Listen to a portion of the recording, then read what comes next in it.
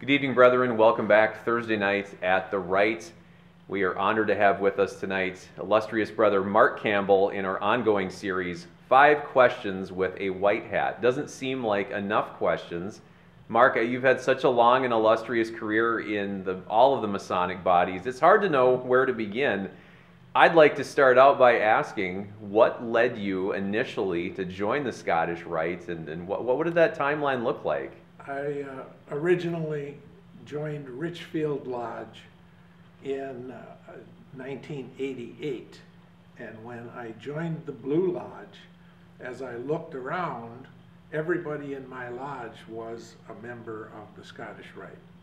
And so it was sort of a natural progression, if you will, to move into the Scottish Rite. At the time, I was in kind of a high-pressure job with a lot of travel, and so I couldn't take the degrees that we offer here, the 29 degrees, on a weekly basis. So I was in a one-day class in May of 1989. And so from the one-day class until the time I retired from my job, I think I missed 3 Thursday nights. It was, wow. Once you got in and it became an important thing, you figured out a way to manage your time so you could be here on Thursday nights. Mm-hmm. As I believe you know, I've been on the sound committee all those years. So the sound committee is one of the committees where you have to be here every week. Mm-hmm.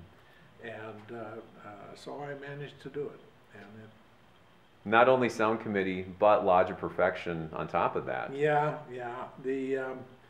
I was the Venerable Master of the Lodge of Perfection in 2000 and 2001. So, and of course that at that time was a 12-year line, but I jumped in one up because one of the guys had to drop out. Mm. And so I was only 10 years in my progression with the Lodge of Perfection line. And that was a lot of fun. It was a lot of fun. The Lodge of Perfection is a Mason's introduction to the Scottish Rite, and you kind of got to do it right in order to give them a good foundation for what comes after. So it was fun to do, and it was fun to finish. Fantastic. Now, on top of all of that, you were the secretary of the Scottish Rite for, I believe, around 8 years. That had to have been a full-time job in and of itself. I retired from my career with the federal government in 2007. And when I retired, I had about 6 months worth of things to do around the house. So those initial retirement months were taken up finishing all the things that you've put off. And just about the time that I was starting to think about what am I going to do next, Jerry Oliver, who was the Sovereign Grand Inspector General at the time, came to me and asked if I would take the position as the Secretary of the Scottish Rite, which is technically a half-time position, but when you're at the Scottish Rite, it does tend to take up more time than that. So for about 8 years, I was the secretary at the Rite until my wife decided to retire, and then we both retired. We see how that works. Now, on a side note, Secretary of the Scottish Rite, you have a brother that we know quite well who is the Grand Lodge Secretary. Did you show him how it's done, or does he like to think that he taught you everything you know? He will tell you that he taught me everything I know. In fact, Right Worshipful Brother Douglas Campbell became a Mason in 1980, 8 years before I did. And in fact, he raised me in Richfield Lodge. He was the master in 1988. And Doug became the Grand Lodge Grand Secretary about 25 years ago, and did a pretty good job over those years. His departure left a big hole for them to fill. Definitely.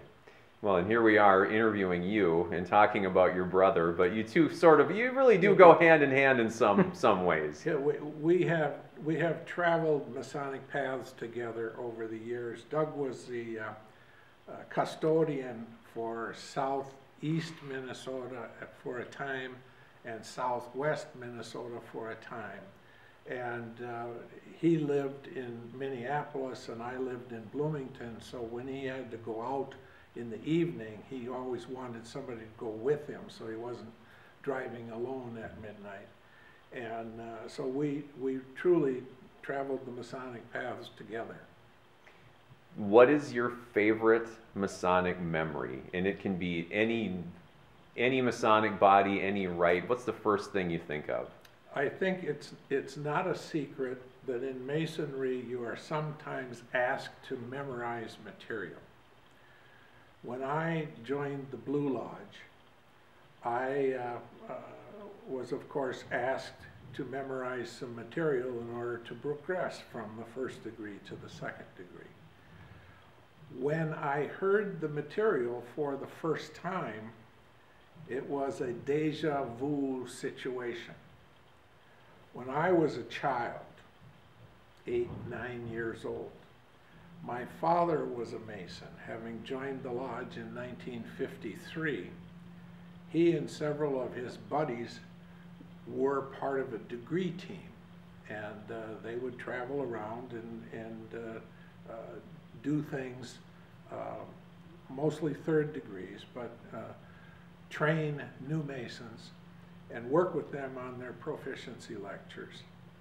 So when I heard all this material, it took me back to when I was 8 or 9 years old in the back seat of the car while my dad's talking to one of his buddies in the front seat, and they're going through all this material.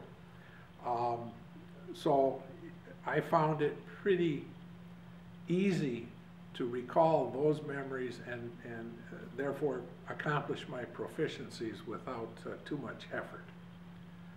I would also add, though, that when I was in the chairs at Richfield Lodge, I had the good fortune or misfortune of having 2 custodians of the work in the lodge. My brother Doug and Gary Bill, who was also, in fact, Gary was right in front of me in the line.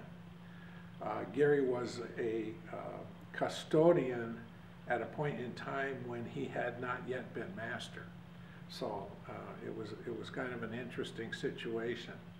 And in Richfield Lodge, the custom was for the senior warden to do the entered apprentice degree, and the candidate was Gary Bill's son. So my first trip to the East was to initiate the chairman of the Board of Custodians' son, which again put a little bit of pressure on you to no pressure to perform.